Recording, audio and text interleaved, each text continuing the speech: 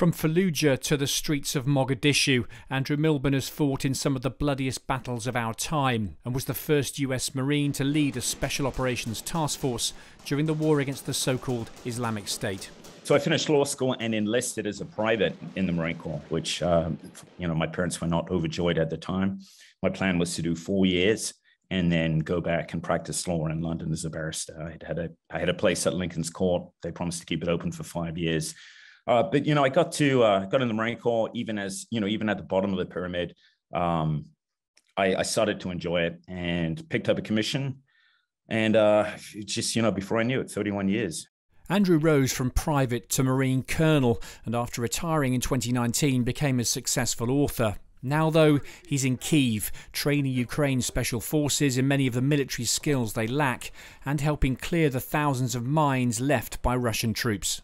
We worked through contacts and special operations, Ukraine's Special Operations Command, and came up with a program whereby, guys are rotating out of the front line. We give them badly needed training. We make sure that they at least zero their weapons, right? They get medical training, EOD training, or EOD techs. They've got very, very few, and just no situational awareness about IEDs and booby traps, which the Russians have laid in plenty as they withdraw. Colonel Milburn's called his organisation the Mozart Group, a counter to Russia's infamous mercenary firm, the Wagner Group. It's funded by donations, with those joining paid an undisclosed fee for their expertise.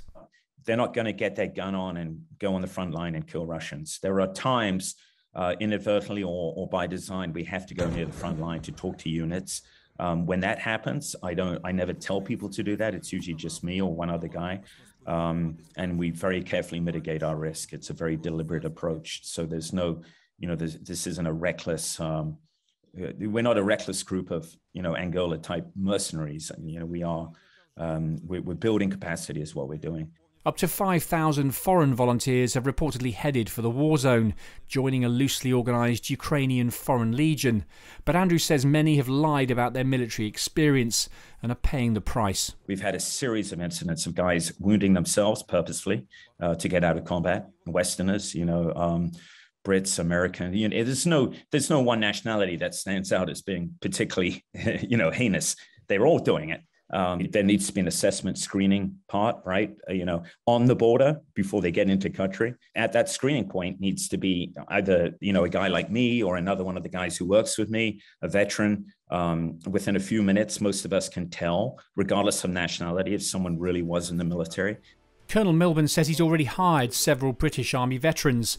The scale and type of warfare happening in Ukraine, different to anything even he has witnessed before. I'm watching all the pundits, the suburban mulkies on Twitter and Facebook, and crowing about the Russians being pushed back. Well, the Russians are best in the defense. Yes, they've been inept in the offense, but they use reams of mines. They've got no shortage of artillery shells, and the barrages that they can bring down very quickly have to be seen to be believed.